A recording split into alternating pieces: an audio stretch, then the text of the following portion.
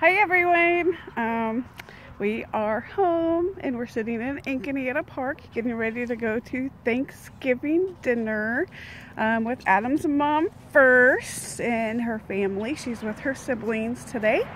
And we wanted to say happy Thanksgiving. Then we're going to go to my dad and he's making dinner for us and we are so thankful for them.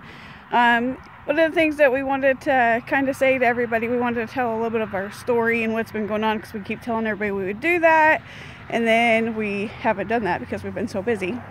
But one of the things that he's trying to push the camera my way. She's the one talking. You can talk too. One of the things that we wanted to say is today, is the first. And many firsts happen. We don't realize them until you lose someone. And Adam's having that first. This is the 10th Thanksgiving without my mom. And this is the first Thanksgiving without my father-in-law, Adam's dad. Our son, AJ, kind of mentioned this the other day. He was reading a book and it talked about... I can't remember if he was talking about when your parents stop reading to you or picking you up. We got into a long conversation about those things. And you don't remember when the last time they did that for you. But we got in a long conversation about that. But one of the things that we do start thinking about that is when they pass away. And that's really hard. So what me and Adam were talking about on our trip is... that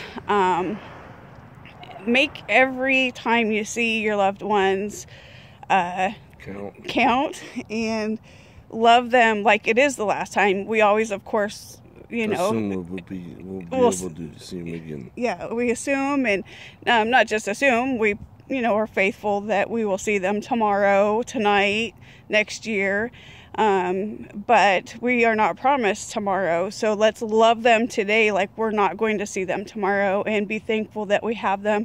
And even with their silly stories or whatever, that you may have heard 1,000 times, listen for something that you haven't heard in that story before and think about it. We loved hearing Dad's stories in the hospital this time, because we heard things that we didn't hear before because we listened more. Yeah, my ears were a little more open, I guess. Yeah. And more like a satellite. It would listen to every word Dad said, and it's like, wow, thanks. And I thank God for that, because like I said, everybody at his funeral and stuff, it's like he opened up, and that was not my dad. A lot of you knew that probably, but it was well worth it, because I learned a lot.